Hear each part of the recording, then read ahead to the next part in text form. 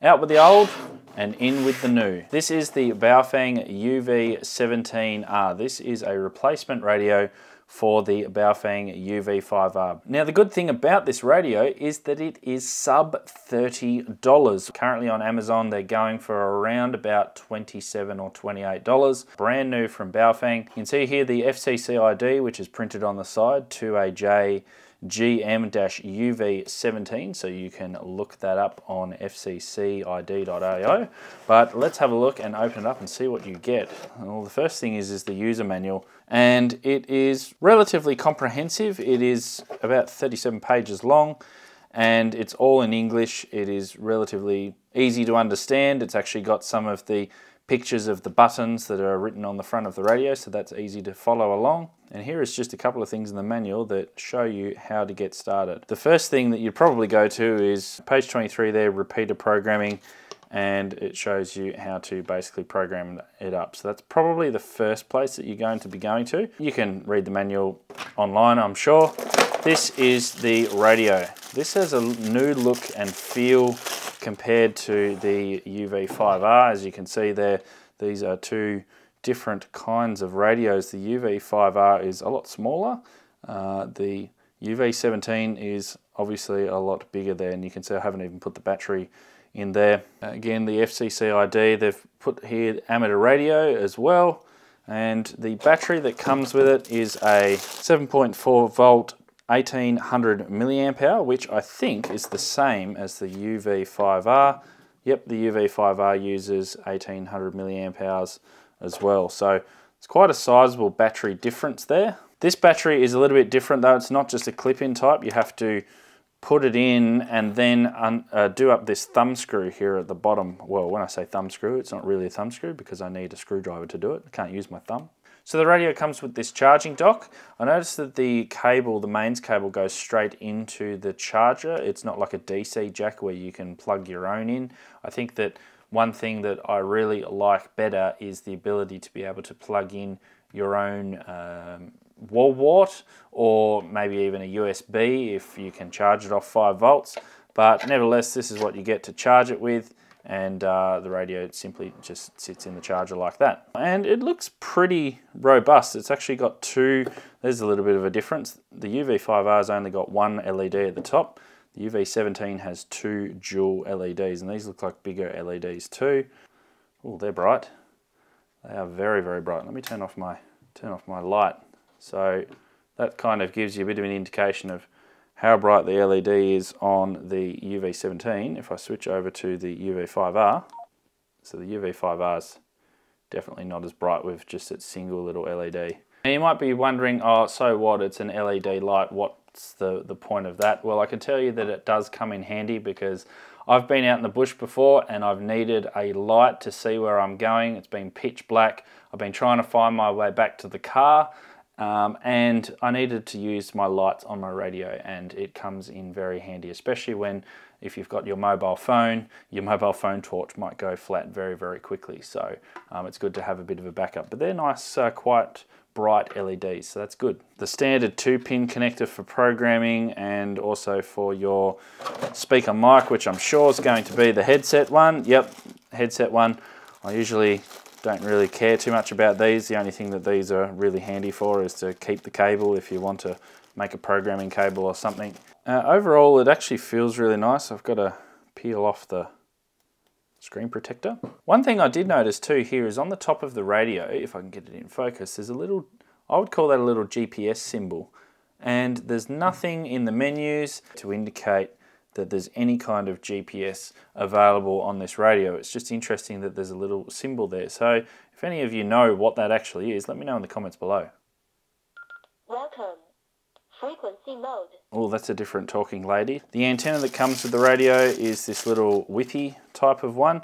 The UV-5R has the solid antenna, which I don't really like because, you know, if you hook that on something you might break it. This little whippy one's looks like it's a lot better. I always recommend to make sure that you get yourself something that's a little bit better. I've been using either the signal stick antennas that you can get from Signal Stuff, or also maybe a Nagoya NA771 or something like that, which operate a little bit better viewers of my channel will notice that this menu actually looks relatively familiar from a different kind of radio.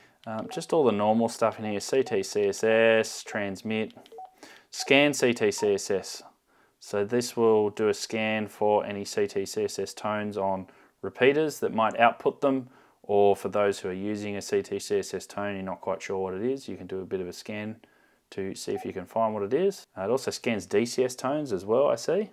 Memory channels. How many memory channels does this thing have?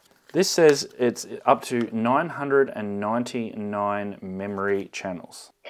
What does the Roger beep sound like? Power on message, you can have the logo or the voltage. I might just do the voltage because that gives me a good indication of how much battery I've got left. This is one of the radios that has one of these stopwatches. My version of radio is running version 1.11 firmware, hardware version 1. This is the audio quality of the UV-17, listening on 2 meters. 12345 VK7HH.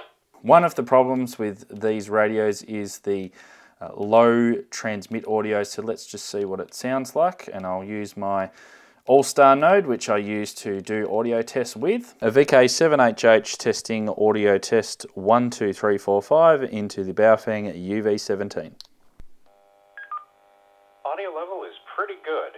A VK7HH testing audio test 12345 into the Baofeng UV-17. The audio level is perfect, it's not overdriven. It's also not too low, which is a common complaint with some of these, depending on which one you get. The audio level can be a little bit low. So that's passed that test quite nicely.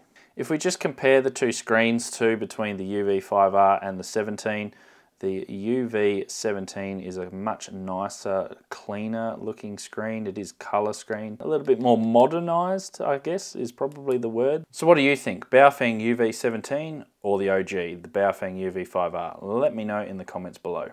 Let's TX, and we get 4.83 watts. So that's what I would expect from a 5-watt handheld. There's only 2 power settings, high and low. Low is 2.46, so 2.5 watts, about halfway. 440 high power is 4.35 watts. 440 low power is 1.73 watts. And to answer the question, does it transmit outside of the bands? No, it doesn't. But I did notice that if you hold down the 8 button and turn the radio on, you get a version number with FCC.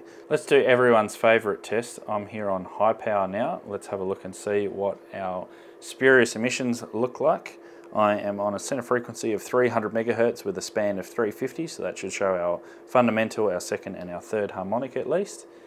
And that does not really look all that good. There's our fundamental, there's our second harmonic and our third harmonic. The second harmonic is about 10, 15, maybe 18 dB lower, 18 dB lower, and then our third harmonic another 10, so 20, 30, maybe another 30 dB down. There's our fundamental on 440. Let's go up to the second harmonic on 880, and there's nothing there. So this is kind of lending me to think that this radio has filtering for UHF and above, where it's clean but not on VHF. I think a lot of it has to do with the fact that they have to pick a frequency for the low pass filter in these radios, and rather than having selectable filters for VHF and UHF, they only put one filter in, so they roll off the frequency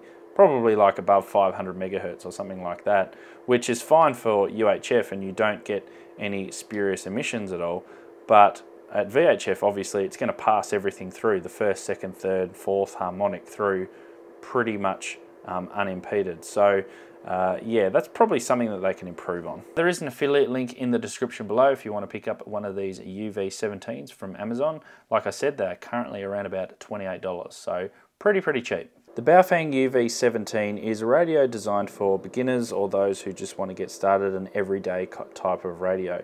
But what about if you want something that is hackable, or in this case, also open source, where you can modify it to unlock all sorts of different features? Well, the answers on how to do that are revealed right over here.